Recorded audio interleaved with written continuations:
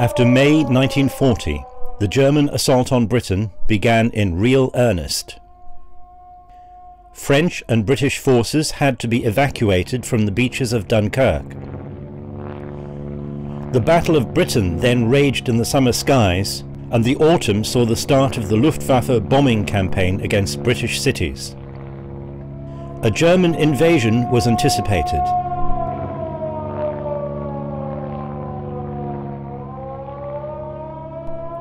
Survival for Britain demanded total mobilization and technical ingenuity, and both of these values came to be exemplified by the work of the women of Station X. In December 1941, Britain's coalition government introduced conscription for women. Vigorous propaganda campaigns were launched, exhorting women to join the Auxiliary Territorial Service, the Women's Auxiliary Air Force, or the Women's Royal Naval Service, who were affectionately known as the Wrens. Eventually, nearly 500,000 women served in the armed forces. Millions more women took jobs in factories or agriculture that had previously been done by men. Ruth Bourne was a bright sixth form student in July 1944 when she went for her interview for the Women's Royal Naval Service. Eventually, on D-Day, I had my first interview, and I was asked just a few things, such as the work that I had done at school, because I was still in the sixth form, and my medical examination seemed to be all right, and I was put on a train and sent up to the north of Scotland from Birmingham. From Birmingham we went to Scotland to a place called Balloch. I believe there's a castle there still, and we did a fortnight of square bashing, cleaning out places that needed cleaning, scrubbing, learning how to march, naval technology, and at the end of that period of time we were what was known as mustered. In other words, we were told what we were going to do, and a small group of us were told that we were to join HMS Pembroke 5 and we were going to do SDX. And what was that? It was Special Duties X. And when I asked, well, what's X? People said, well, it's not Y. And in fact, it waited for 30 years before I found out what Y was. It was the name for the Y stations, I understand.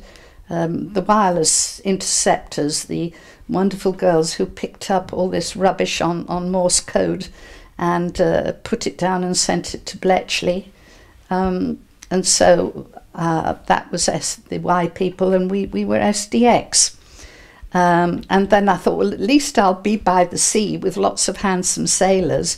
But I found no way. HMS Pembroke 5 was just an umbrella word to cover the activities that took place at Bletchley Park and in the outstations of Bletchley Park. It was mostly for security reasons.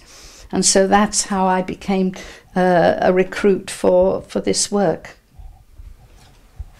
Bletchley Park was a manor house in Bedfordshire which the head of MI6, Admiral Sir Hugh Sinclair, had bought in 1938 as a new and larger home for the Government Code and Cipher School, of which he was then director. Signals intelligence would be of unprecedented importance during World War II because the nature of warfare had changed. Instead of trenches and barbed wire, there would be lightning-fast, coordinated attacks with air and ground forces. At sea, submarines hunting in packs to attack convoys of merchant shipping. These methods of attack demanded a high level of coordination and across long distances. Radiotelegraphy made this possible. But radio transmissions are easily intercepted, so every military command relied on codes and ciphers to keep their messages unreadable by the enemy. The Germans believed their machine-based ciphers were unbreakable. But at Bletchley Park, the British government was mobilising huge resources for intercepting and decoding enemy signals. Thousands of enlisted women found themselves involved in this task. We were sworn in, told that the work we were doing would be highly secret. There was no promotion. The pay, therefore, was not very good. And there was shift work, which would be very onerous. And once we were in it, we couldn't come out. And did we want to do it? And we all said yes, being young and adventurous. And then we were sworn in. And then we were told that we were going to actually be involved in decoding German codes, breaking German codes. I didn't realise at the time, and I have to say I didn't realise for at least 30 years later what was involved. The German forces used the Enigma machine to encode messages before sending them over the radio as Morse code. The same machine could be used to decode incoming messages too. Superficially, Enigma looked like a typewriter. For each plain text letter that was typed, a corresponding code letter would light up, to be noted down by the cipher clerk. Each Enigma machine contained a set of rotors. Army and Air Force Enigmas had 3 rotors, and the Navy Enigma had 4. Each rotor had a set of 26 input and 26 output contacts, one for each letter. But these were cross-wired, so an input letter would be transformed to a different output letter as it passed through each rotor. With 3 rotors, each cross-wired a different way, this letter scrambling happened 3 times. A 3-rotor Enigma was supplied with a set of 5 available rotors. That gave 60 different possible combinations of rotors in their slots, and each rotor can be inserted in one of 26 possible starting positions. But here was the masterstroke. Each time a letter was coded, one of the rotors moved 1 notch. As that rotor completed a revolution, the next rotor moved 1 notch, and so on. Therefore, Enigma cipher patterns were actually changing with every letter. As yet one more precaution, the German military Enigma had the Steckerbrett, a pluggable panel which added another level of cross-wiring. The Enigma machine was not itself a secret. It had been marketed commercially since the 20s, but the actual internal wiring details of military Enigma machines were secret, as of course were the particular rotor sequences and start positions to be used on each new day. The cracking of Enigma was achieved by some brilliant mathematical minds. Already in 1932, Marian Rejewski, a mathematician working for the Polish Cipher Bureau, had used group theory to figure out the rotor wiring of the German military Enigma. And in 1938 he invented an electromechanical Enigma simulator called the cryptologic bomb to discover, from a coded message, start positions for the 3-rotor Enigma. Alan Turing, regarded by many as the father of computing, worked with Gordon Welshman at Bletchley Park to design a British high-speed version of the cryptologic bomb. Over 200 of these machines were eventually made for the government by the British Tabulating Company. We were shown a few machines, but they were only for training purposes, and they were called bombs, and we didn't know why. And anything that we were not told, we weren't supposed to ask, so we didn't ask. Bletchley Park became the hub of a nationwide operation. Radio operators at the Y stations faithfully transcribed the encrypted Morse code intercepts. These were sent down to Bletchley Park, initially by motorbike, but later on over teleprinter lines. Accurate teleprinter operation played an essential role. At Bletchley, The women who ran this equipment were accoladed as the Telly Princesses. Over time, bomb operations were decentralised to 5 outstations: Eastcote, Stanmore, Wavendon, Adstock and Gayhurst. Eastcote in the London suburbs was by far the largest, housing 110 bombs, and this is where Ruth Bourne was sent to work. I remember my very strong memory of walking a very long way from the tube station, and we had a lot of kit to carry, and it was very heavy, and we seemed to walk for miles up a place, a long lane, and then we came to the barracks, and there was a flag flying, and we were told this is the quarterdeck. So we all saluted the quarterdeck with the salutes that we had learned in Scotland, and then we were shown into our cabin, because everything was nautically terminology was nautical, and in the cabin there were 72 girls sleeping on double bunks in small alcoves separated by a breeze block wall, and I was surrounded by lots of girls who seemed to have come there before me, and they'd all got the top bunks. And if you had a big girl in the top bunk, you were in for a stormy night. But we all settled down very well. And the following day, we were taken over. The part where we were, the place where we were sleeping was called A block. And the place where we were going to work was called B block. And we were taken across to B block. And I was a bit surprised because there was a footpath where the public were walking across at right angles to the pathway that led from A block to B block. And I didn't see what was so secret, but actually when we arrived at B block there were 2 Marines there with rifles, and we had to show our passes before we were let in. And then we were taken into this large area which was like a long corridor with spurs going on out at right angles on either side, and each of those spurs was a bomb room. And in the bomb room there were, in my one I worked in, which was called Norway, there were 10 of these bombs all clicking away, smell of oil, no lights. There were tall slitty windows at the top of a very high wall, and a lot of these tubes that flickered. And we were allocated a girl who was there before us and a petty officer, and that's where we trained. We were faced by these bomb machines where they all had a lot of wheels going round and round, and they were clicking, and I think we were all very much overawed, and we thought, well, how are we going to manage these enormous machines? Each bomb weighed about a ton and was operated around the clock in 3 shifts.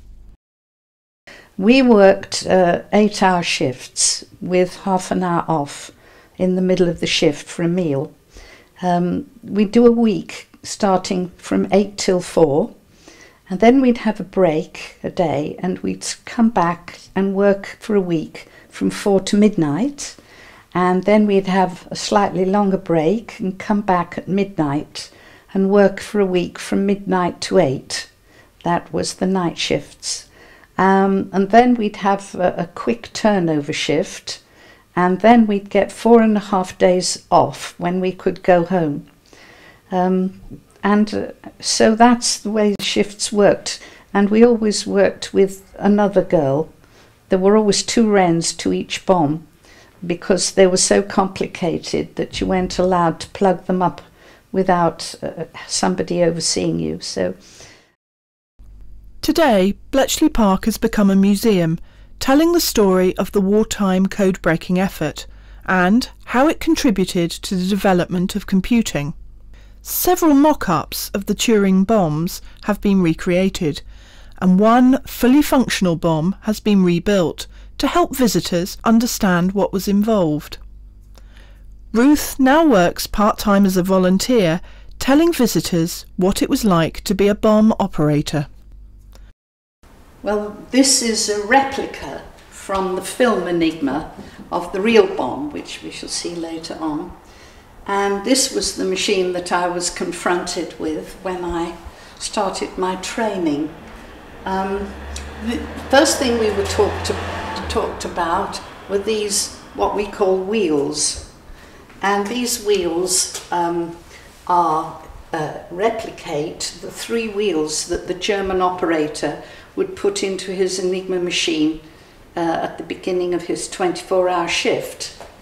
There were 5 wheels on the ordinary Army and Air Force Enigma, and he would choose 3 out of 5, calling them 1, 2, 3, 4, 5. We called them by their colours, and to begin with we were given a set of wheel orders for each job.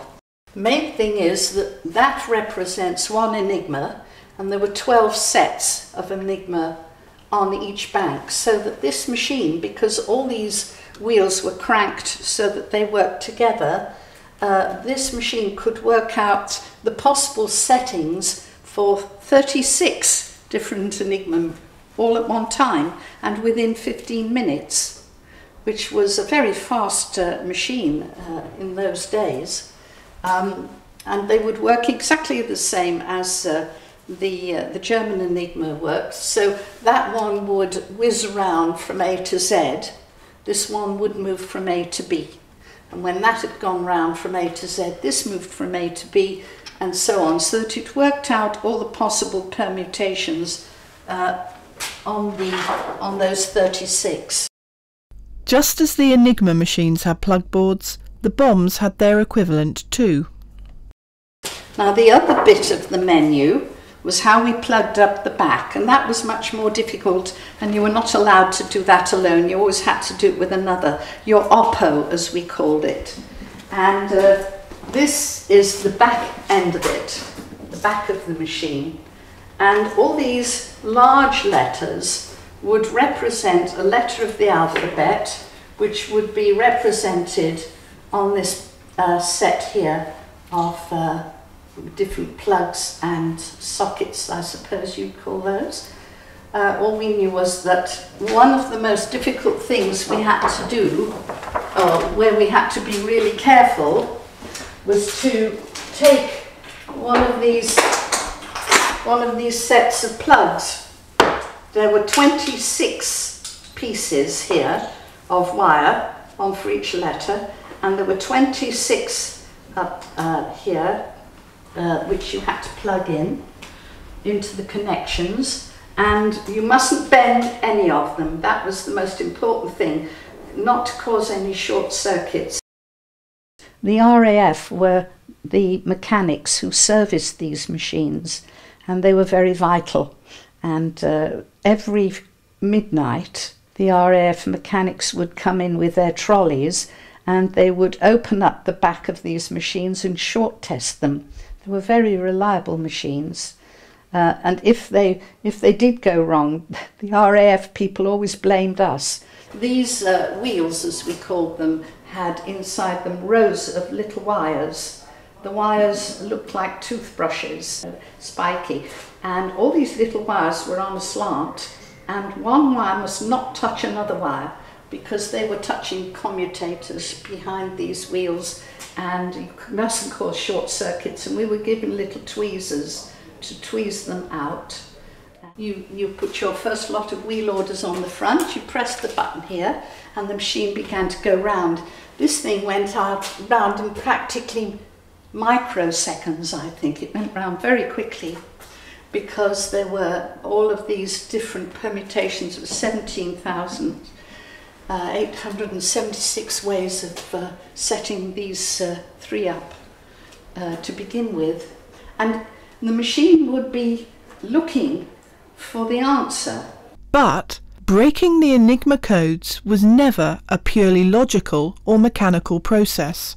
The principal cryptanalysts had been recruited for their linguistic and puzzle-solving capabilities.